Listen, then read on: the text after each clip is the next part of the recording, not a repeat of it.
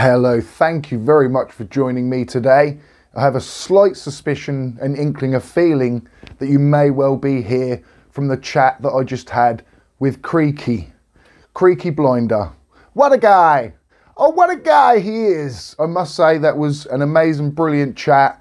I learned a lot. It was just so cool to catch up with Creaky, and we did go into lots and lots of detail there. I realised my voice is still needed and probably wanted, which is a big, big feeling. It's good to be back, and thank you if you have come across, as I say, from Creaky.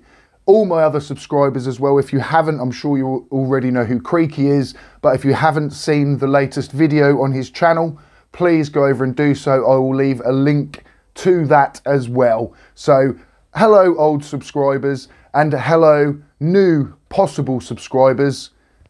Did you like what you saw? Did you like what you heard? I feel like it was a great chat.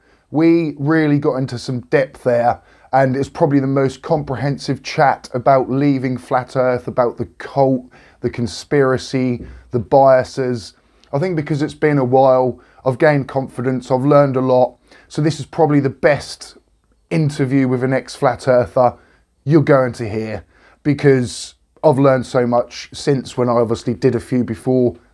Great as they were, but I was quite nervous and giddy at the time. Lots of ifs, buts, do you know what I means, like, do you know what I mean, like. So I think I'm better at talking. That's what I'm trying to get at, basically. So this is a video to say I am back. The Earth is not flat. Keep it global, guys. Keep it global. Also, we have two other channels, but I'm sure you'll notice that if you watch the other content. But it's just mainly a thank you for coming across. Hit the subscribe, hit that bell if you do have notifications, and join us for the ride. Thank you again, everybody. Absolutely everybody. Let's do this. Let's get those boxing gloves back on.